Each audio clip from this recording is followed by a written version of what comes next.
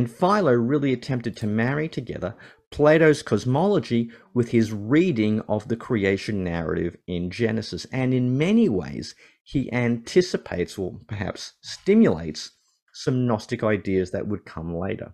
According to Philo, God is the one who simply is, immortal, invisible, ineffable. He makes the world, he makes the heavens, and he makes the world through the Logos.